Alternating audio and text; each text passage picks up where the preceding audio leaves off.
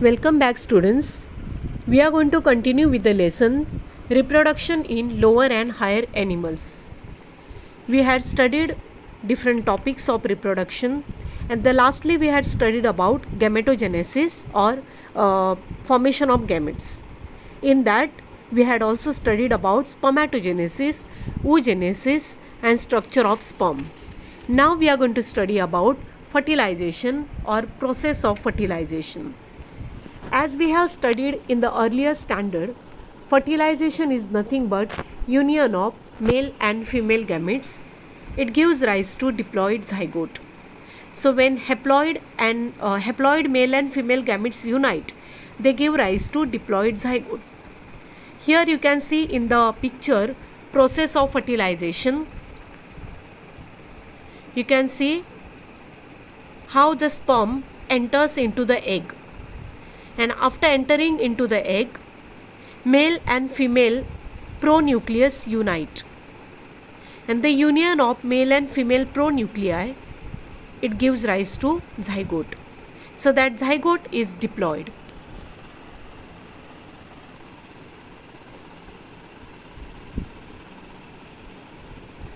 Mechanism of fertilization. Movement of sperm towards egg.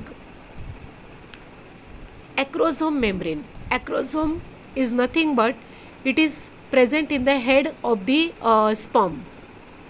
In that acrosome there is an enzyme present that is called as hyaluronidase enzyme. So acrosome membrane becomes thin. Sperms move towards oviduct, that is towards the fallopian tube. Prostaglandin activates the sperm. Now prostaglandin is nothing but the secretion of the prostate gland. Sperms reach to the ampulla. Ampulla is a part of the fallopian tube or of the oviduct.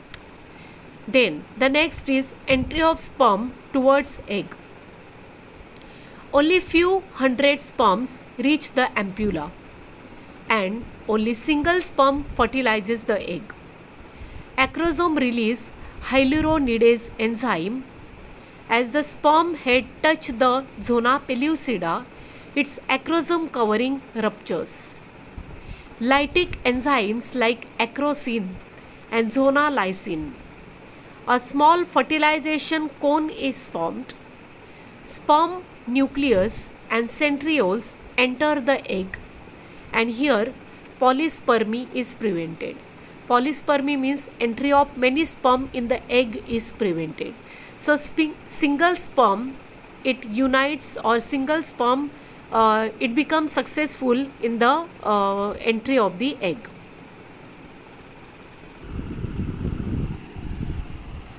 Activation of ovum. Meiosis II is completed. Second polar body is released.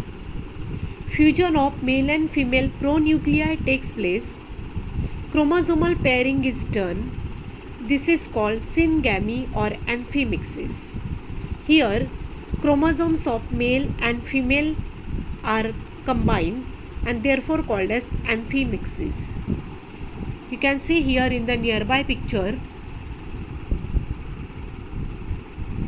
how that single sperm enters into the egg and only female and male pronuclei, they are combined. Significance of fertilization, very important topic. Secondary oocyte completes the process of oogenesis and therefore it is transformed into a matured ovum. The diploid chromosome number is restored in zygote by the process of syngamy. So when haploid gametes unite, they give rise to diploid zygote. The ovum lacks the centrioles necessary for further divisions are received from the sperm during fertilization. Next is fertilization involves fusion of male and female gametes from two parents. It results in variation which are significant to evolution. So since it is a sexual reproduction, it is a fertilization. It involves union of male and female gamete. So you know that there are features of male and females are combined or mixed, and we can see the variation. The next is sex of offspring is determined. Embryonic development. Immediately after fertilization, you can see here within 12 to 15 hours, blastomere is present. The cells formed by cleavage are called blastomeres. So here in the first picture, you can see blastomere in picture A. That stage is called as 2-cell stage. Then in B diagram or in B photo, 4-cell stage is formed within 24 to 30 hours. Then after that in C picture, in C image, you can see 8-cell stage is called, and that 8-cell stage is called as cleavage. Then in D picture, you can see this picture is called as morula.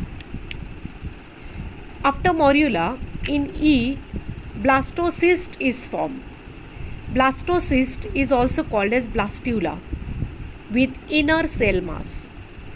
All the similar looking cells called as stem cells, they are gathering towards the periphery, and the layer around it is called as trophoblast. So trophoblast, it is a food layer. It sucks uterine milk for the development of nourishment of developing embryo. So here you can see early blastocyst and late blastocyst. So late blastocyst is nothing but complete blastula. So in blastulation is a process of formation of multicellular blastocyst. Outer food layer, as we have discussed, is called trophoblast. Inner larger cells are called as inner cell mass.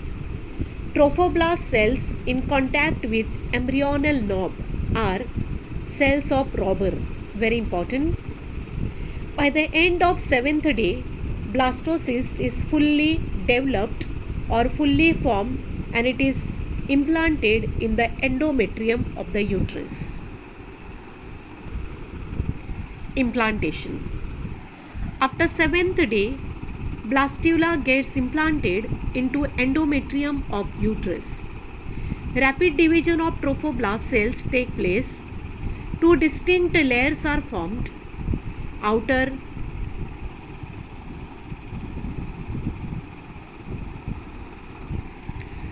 layer is called syncytotrophoblast and inner layer is called as cytotrophoblast. By the end of 10th day, implantation process is completed.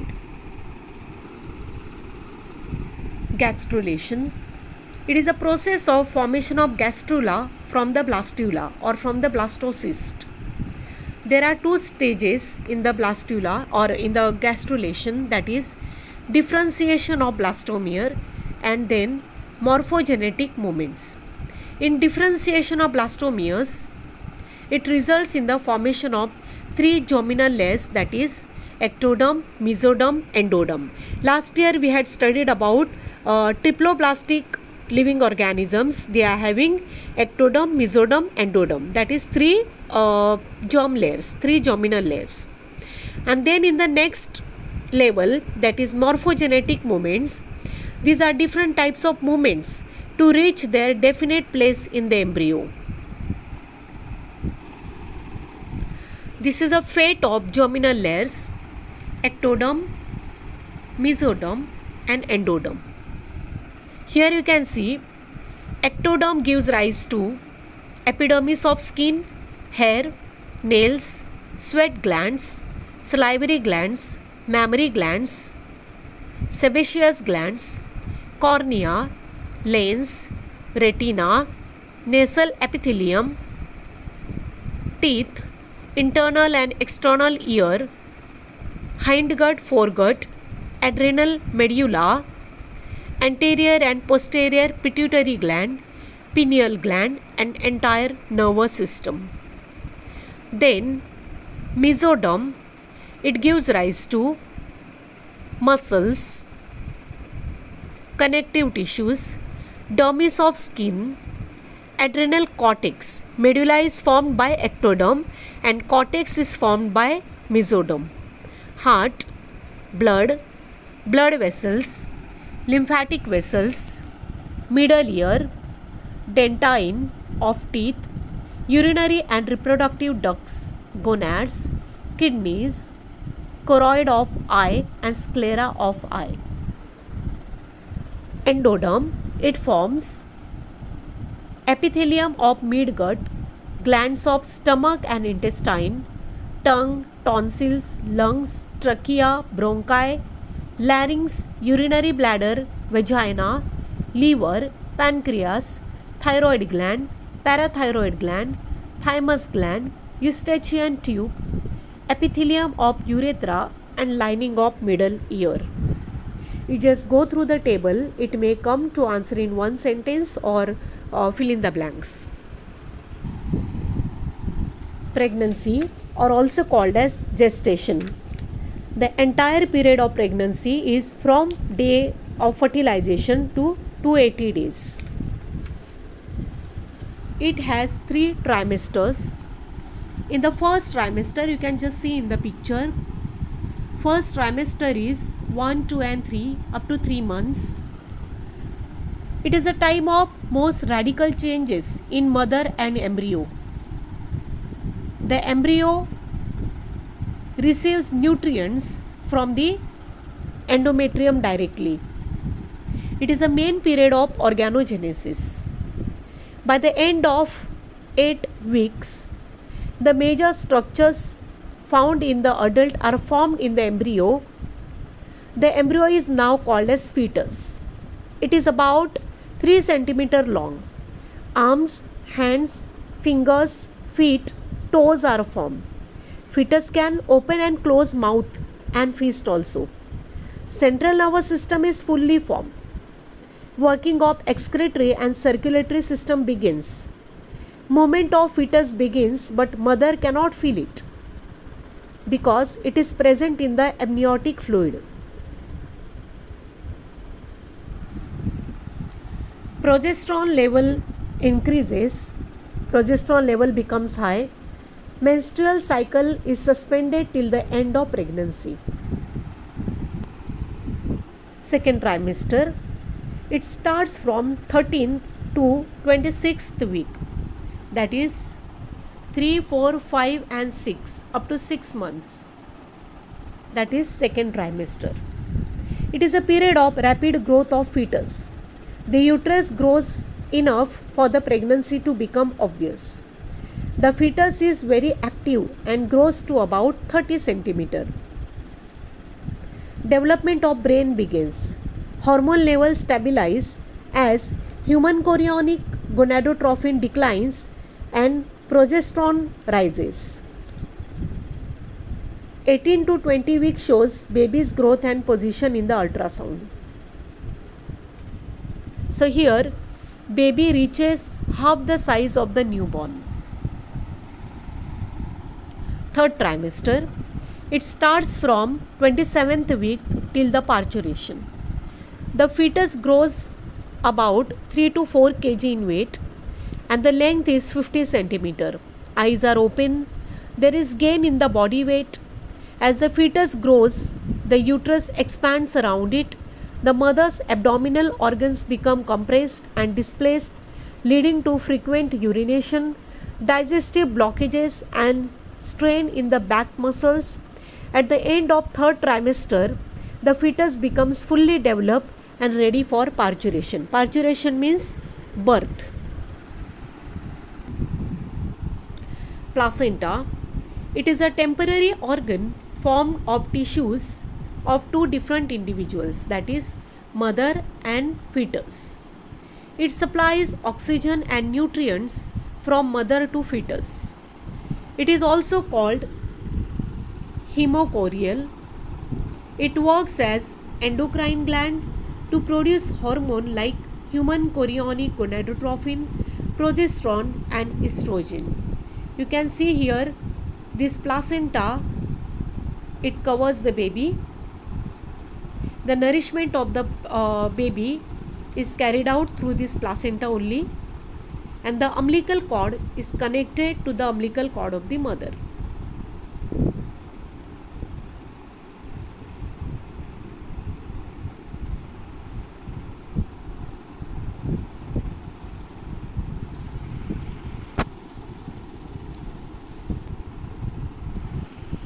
Parturition. Parturition is nothing but birth. It is a process of giving birth to a baby.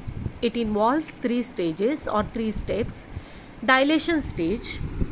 Uterine contraction begin from top, forcing the baby towards the cervix. Uterine contraction is induced due to oxytocin.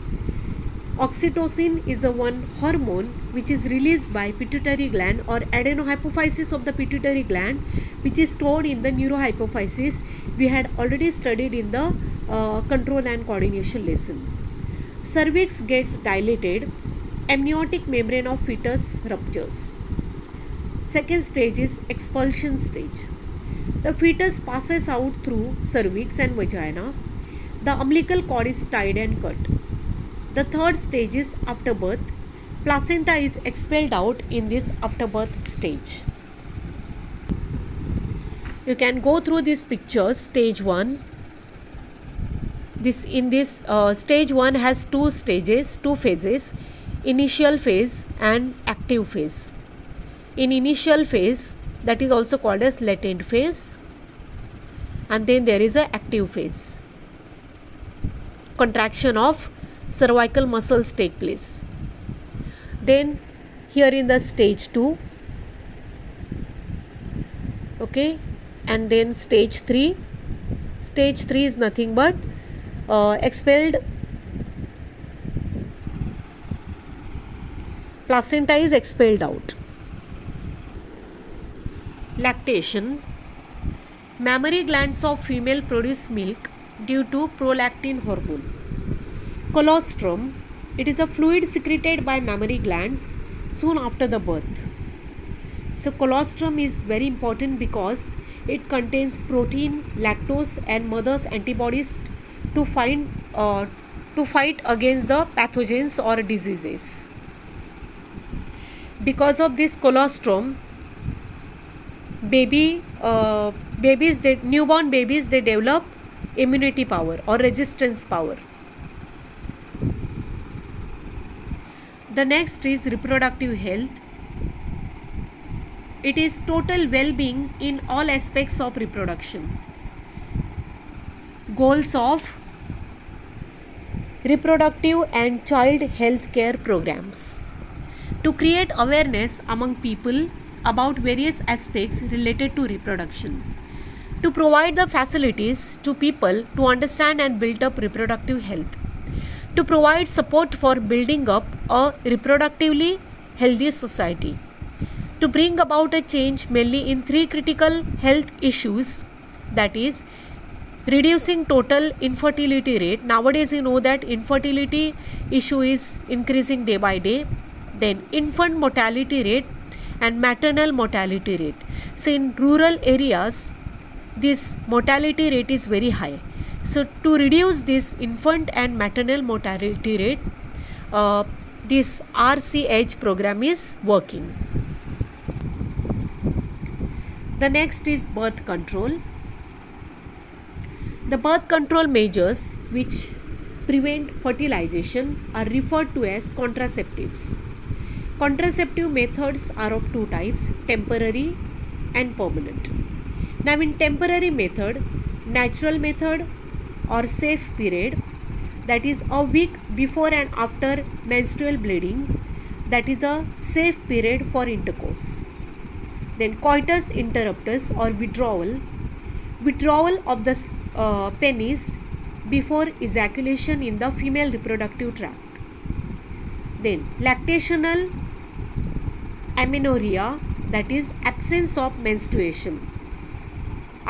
Soon after delivery or during the lactation period, during breastfeeding period, there is an absence of menstruation takes place, and in this period pregnancy cannot be take place. Then chemical means foams, tablets, jellies, creams are introduced in the vagina so that sperms are killed in the vagina itself. The next is mechanical means condom, diaphragm, intrauterine device like copper T. Then next is oral devices. Oral devices, there are some pills and jellies like you must have heard about the advertise of Maladi, and then other contraceptives are also involved in this birth control. So you just go through the topic from textbook. Then in permanent method, vasectomy and tubectomy. Here vas deferens is cut and tied to prevent the entry of sperm in the female reproductive tract. And in tubectomy, tubes or oviduct, fallopian tubes are cut and tied to avoid entry of sperm in the fallopian tube or in the site of fertilization.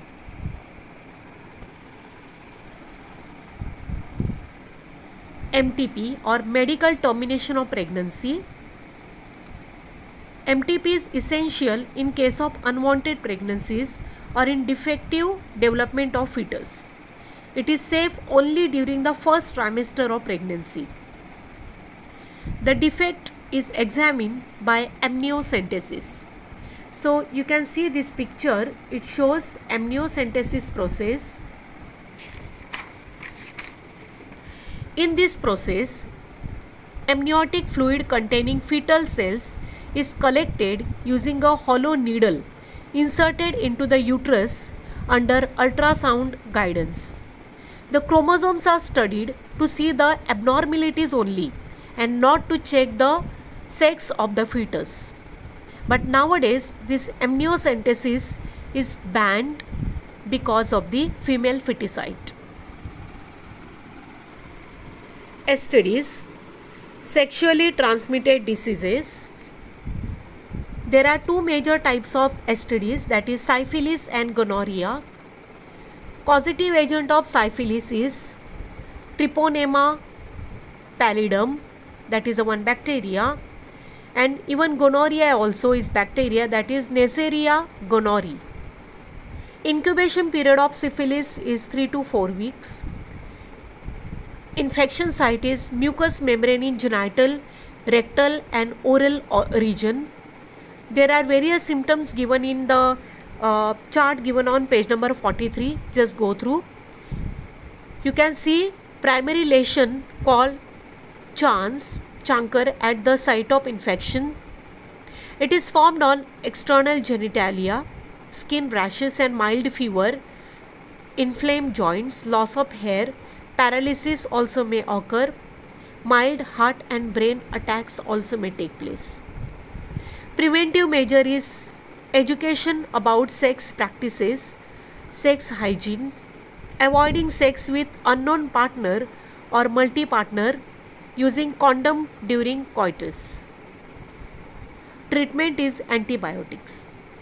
It can be cured 100%. Gonorrhea, incubation period is in male it is 2 to 14 days, in female it is 7 to 21 days. Incubation site is again urogenital tract, rectum, throat and eye.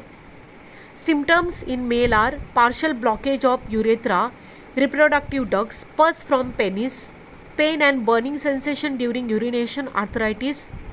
In female, pelvic inflammation of urinary tract, sterility, arthritis,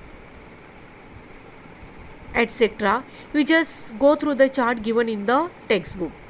Then there are some preventive measures like sex hygiene, using condom during coitus, avoiding sex with unknown partner or multi-partner is avoided. It can be treated with antibiotic. There are various issues of infertility. You know that infertility is defined as the inability to conceive naturally after one or various years of intercourse. The causes of infertility could be physical, congenital, some diseases, or immunological or even physiological disorders. Nowadays, you know that issues regarding infertility are increasing day by day. There are various techniques which can prevent infertility, like IVF, in vitro fertilization. It is a process of fertilization where an egg is combined with sperm outside the body in the test tube. The zygote is formed, and then that zygote or early embryo, it is inserted in the fallopian tube of the mother. The next is zygote intrafallopian transfer. You can see here in the picture, it is an infertility treatment used when there is a blockage in the fallopian tubes, which prevents the fertilization of egg by the sperm naturally. In this method, egg is removed from the woman's ovary. Fertilization of the egg with sperm is brought about outside the body under sterile condition to form zygote by the process of again IVF, and then the zygote is transferred in the fallopian tube for further development. The next is gamete intrafallopian transfer. Transfer of ovum collected from a donor into the fallopian tube of another female who can provide suitable environment for its fertilization and development. This technique is called GIFT or gamete intrafallopian transfer technique.